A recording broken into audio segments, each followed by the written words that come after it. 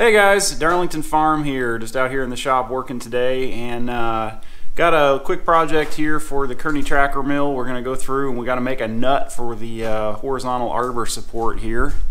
So basically, if you've never seen one of these before, you can, this is a horizontal mill, this is a spindle back here. You can either run like a face mill or an end mill holder in it back here, or you can run a horizontal arbor, which is this guy here.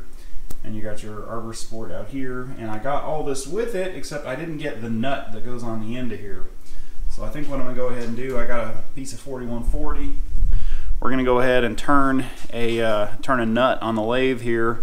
That'll just go on here, and I think I'm gonna go ahead and make it to where it's about the same, diameter as these guys here, so it'll slip through this bushing here.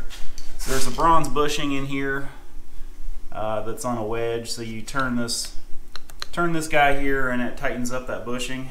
And I think what I'm going to go ahead and do is just kind of make my nut about the same diameter as this guy here, to where it'll slip through there, and probably just mill two flats on it. So should be pretty easy, and gonna get to it here.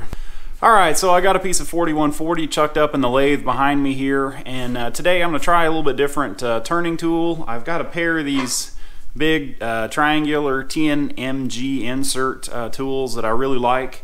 I've got a whole drawer full of different insert turning tools over there that I got off a guy, and I've never really tried the different ones. I just kind of gravitated towards those two just because that happened to be the first pair I grabbed out of there. They worked, so I didn't mess with it. So anyway, I'm trying a little bit different one today. It's a small insert deal right there that I've got a package of inserts for, so we're going to give that guy a try here.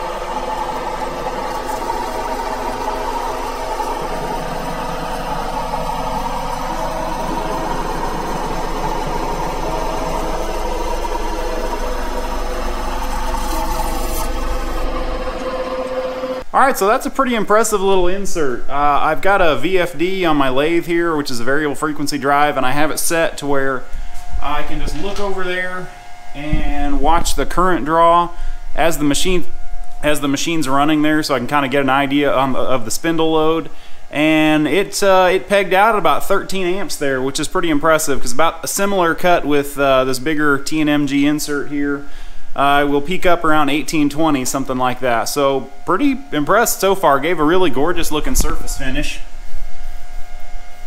and yeah, I'm impressed. I may have to use that guy more often. I have a pack of inserts for it, so kind of why not?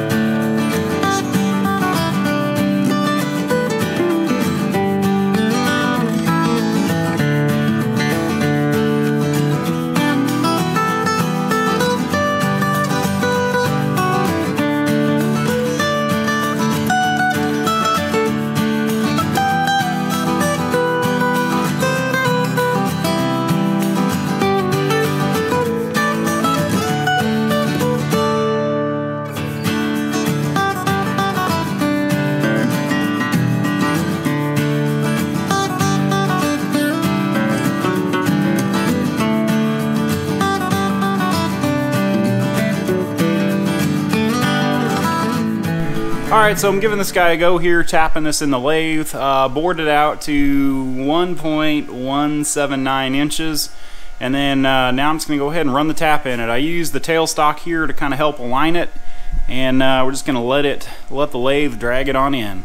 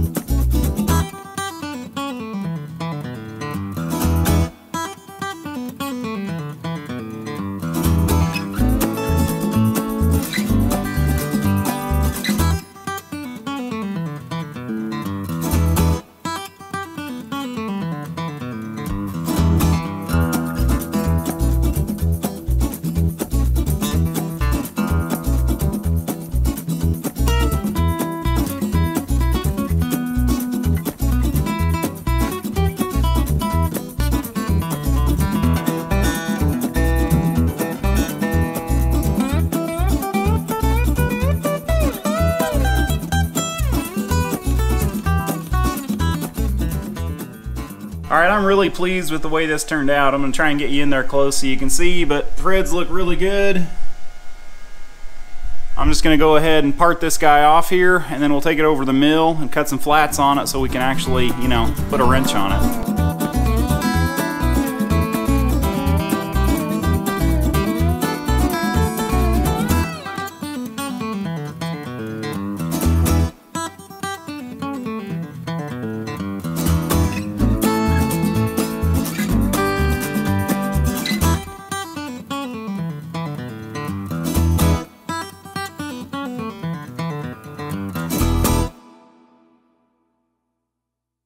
Alright guys, so I'm getting ready to make the cuts for my wrench flats here. I just got my lathe chuck stuck on my index here. We're just going to go ahead and make 2 flats on it, and I haven't exactly decided quite how big yet, so I think I'm just going to make a couple flats here and see what it looks like, and then we'll try and get it close to a wrench size.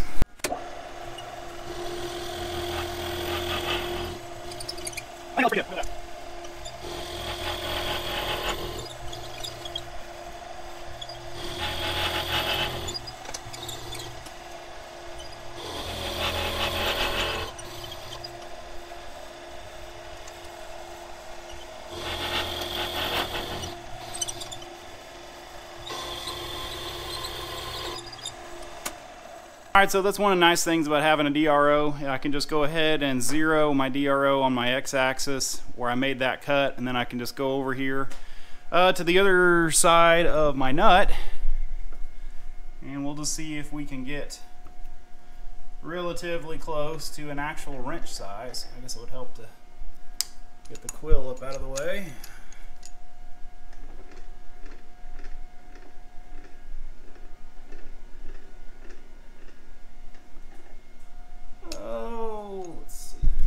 Forward on the Y. I'm just kind of looking to get close to the threads here, but not so far that it looks like it's gonna cause me some issues. So if I make it right at 2 inches, puts me right there, and I'm real close to 2 inches. So I can just go ahead, make that, I think, right at 2 inches, so I can just go ahead and put a 2-inch wrench on it and be done with it.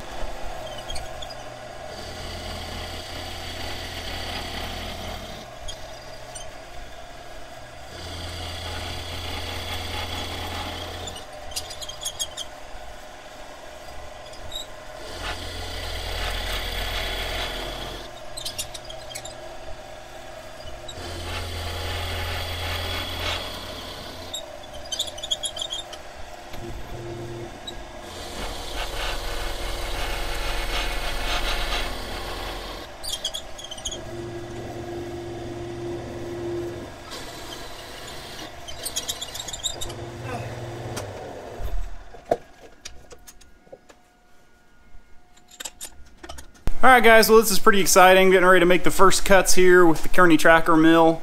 I've used it with a shell mill in it before, but this is the first time I actually have a horizontal cutter in there and actually have it doing kind of about what it's supposed to. So pretty excited about it here.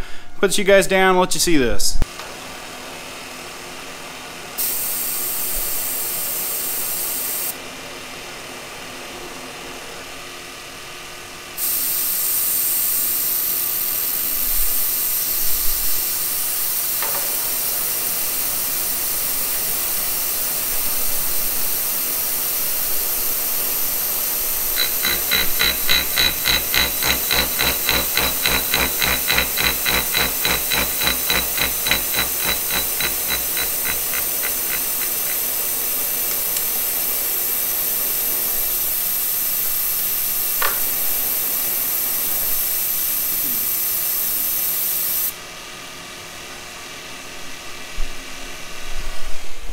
Alright, well that's interesting. As you can kind of hear there, I've got some run out, and I noticed in this front bushing, whenever I start this up,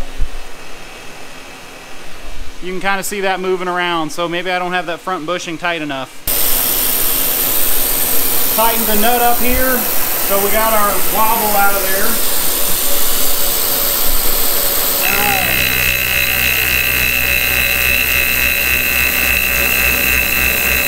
Hey, we're running.